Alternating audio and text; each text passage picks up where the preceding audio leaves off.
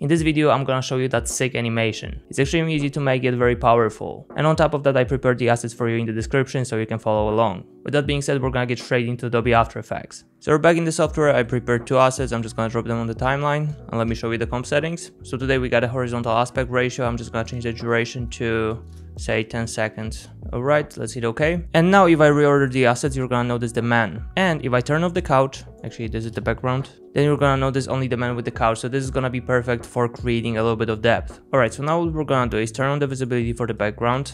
I'm gonna scale it up a bit. Then also I'm gonna scale up the man, just like that. And next thing, we're gonna create a new camera.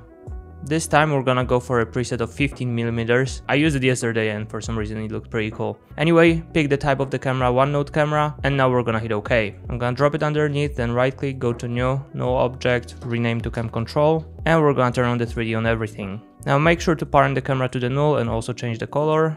And now we're ready to open up the second view. And here what we want to do is just create a little bit of distance between the man with the couch and the background. So actually I'm gonna grab the background and move it away a little bit, not too much. Then I'm gonna scale it up and we can go back to one view. Now what we can do is right click, go to new, solid, and we're actually gonna create a cover. I'm gonna hit OK. We need to turn it into 3D as well. Then I'm gonna go to the second view. And what I want to do is have that background closer to the camera than the man. So we're just gonna do it like that and then move it towards the right. So this is gonna just serve us as some sort of a wall, and just because of that we're gonna get even more depth. So I'm gonna go back again to one view and we're ready to create a keyframe for position. So I'm gonna hit P, hit the stopwatch, and then we're gonna probably move forward with the time indicator and then move to the left, just like that. Okay, let's just see how it looks.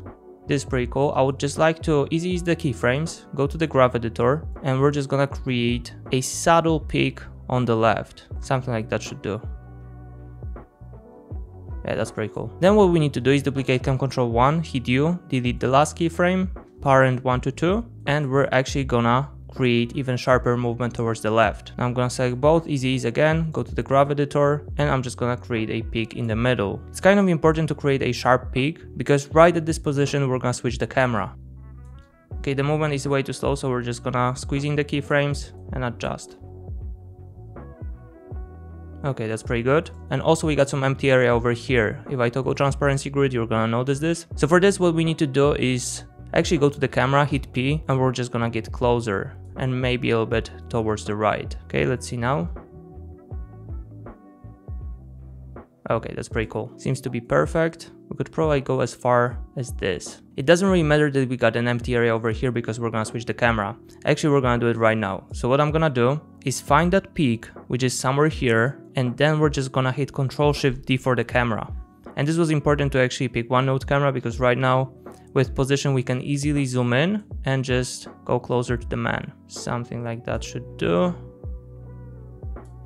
And let's just see what we got.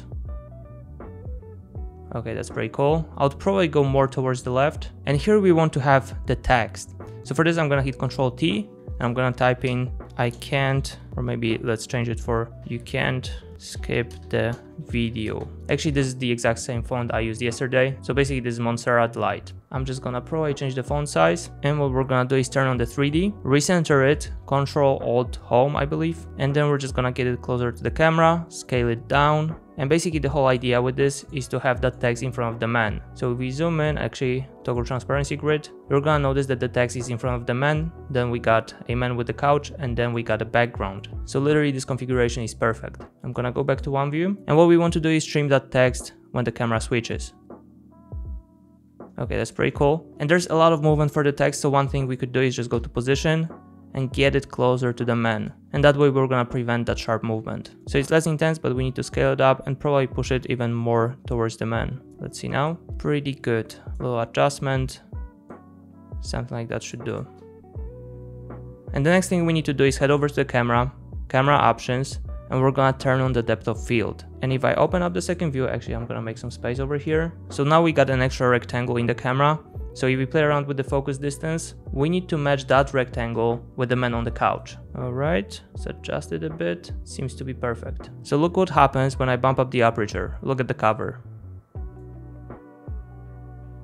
So this is gonna get out of focus together with the background. So if I bumped it up by a lot, you're gonna notice that the background is blurry and the man is in focus.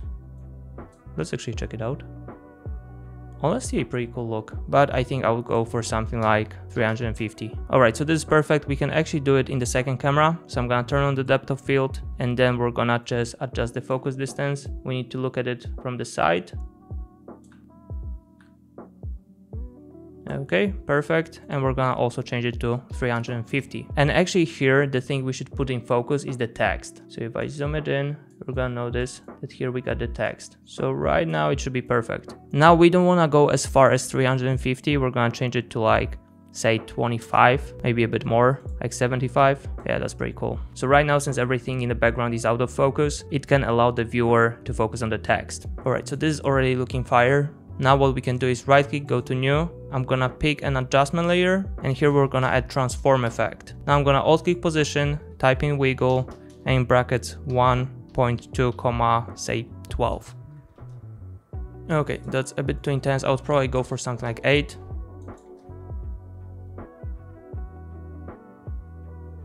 Okay, pretty much perfect. It literally looks like somebody's spying on him. We're just kind of having that view from behind the wall. That's looking really dope. So if you take a closer look over here and we play it back, you're gonna notice that the background is moving a little bit different to the character, which is giving us that depth. Now we're gonna add motion blur, and we're gonna loop it somewhere here, maybe even faster. Hopefully it was easier than you expected, and remember, you got the assets in the description below. So with that being said, I'm gonna wrap it up here, and I'll see you tomorrow. Cheers, guys.